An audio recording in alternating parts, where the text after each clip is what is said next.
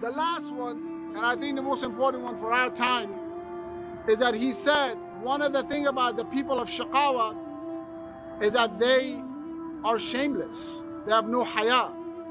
We're living in a culture that being immodest, being shameless is actually praised. A lot of our young people are following people on Instagram and on Snapchat and on all of these social media, shameless people. And they think that it is cool. They think that this is good. But they don't know that this is the greatest trick Shaitan ever had under his sleeve. And he unraveled it. And he opened this master plan in our time. He's been trying to do that all his life. The Prophet ﷺ said, Al-Haya min al-Iman. That Haya is from Iman. Modesty is from faith.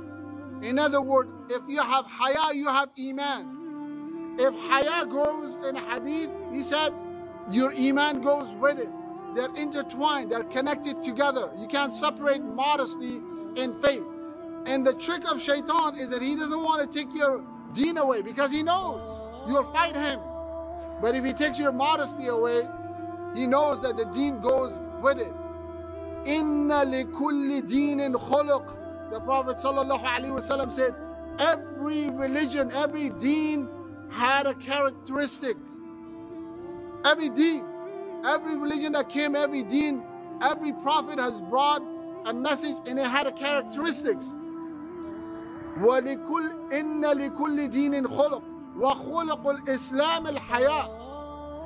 And that characteristic, that dominant characteristics of my religion, al-Islam, is haya. Modesty is the dominant characteristics of this religion. And if we have that, we have faith and our iman will be strong. And if we don't, our iman will go out with our haya.